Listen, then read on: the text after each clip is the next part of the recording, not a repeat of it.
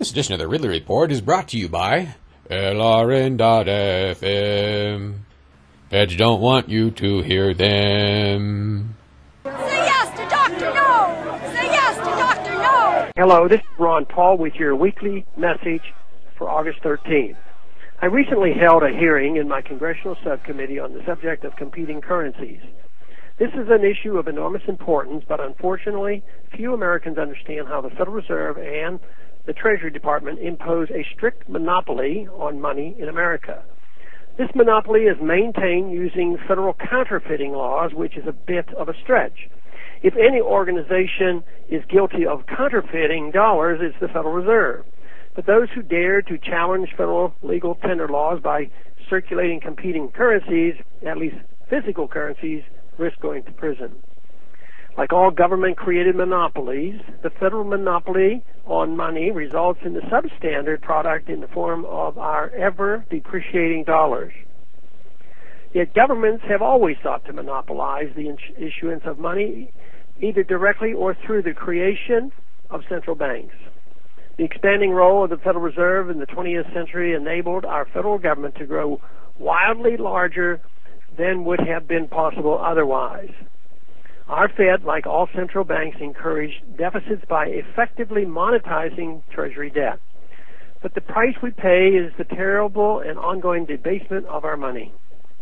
Allowing individuals and businesses to use alternate currencies, especially currencies backed by gold and silver, would expose the whole rotten system because the marketplace would prefer such alternate currencies unless and until the Fed suddenly imposed radical discipline on its dollar inflation. Sadly, Americans are far less free than many others around the world when it comes to protecting themselves against the rapidly depreciating U.S. dollar. Mexican workers can set up accounts denominated in ounces of silver and take tax-free delivery of that silver whenever they want. In Singapore and other Asian countries, individuals can set up bank accounts denominated in gold and silver. Debit cards can be linked to gold and silver accounts so that customers can use gold and silver to make point-of-sale transaction, a service which is only available to non-Americans. The obvious solution is to legalize monetary freedom and allow the circulation of parallel and competing currency.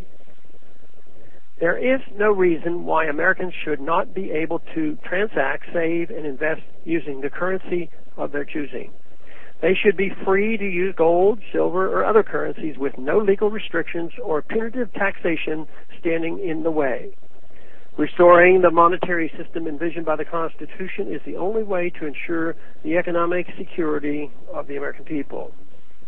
After all, if our monetary system is fundamentally sound, and the Federal Reserve indeed stabilizes the dollar as its apologists claim, then why fear competition?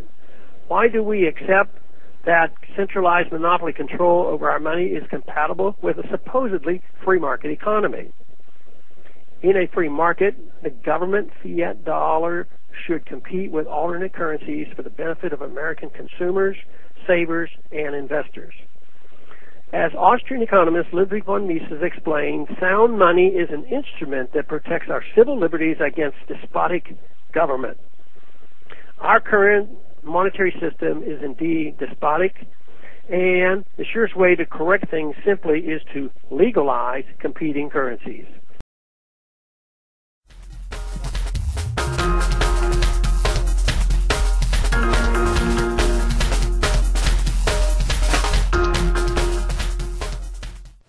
LRN.FM, 24 hours of Liberty Radio every day.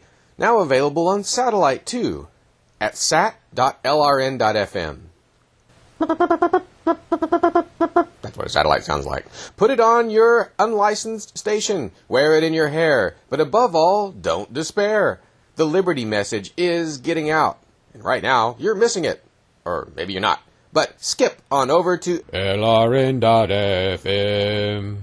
Feds don't want you to hear them.